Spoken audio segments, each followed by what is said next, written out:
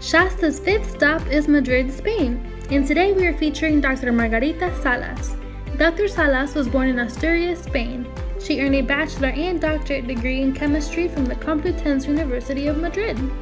Dr. Salas is known for her work in biochemistry as well as molecular genetics.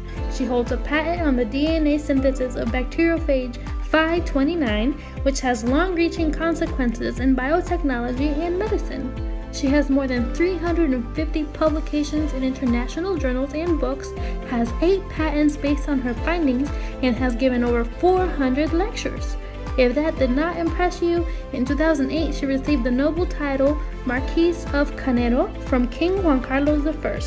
Thank you, Dr. Margarita Salas, for working so hard and inspiring so many generations.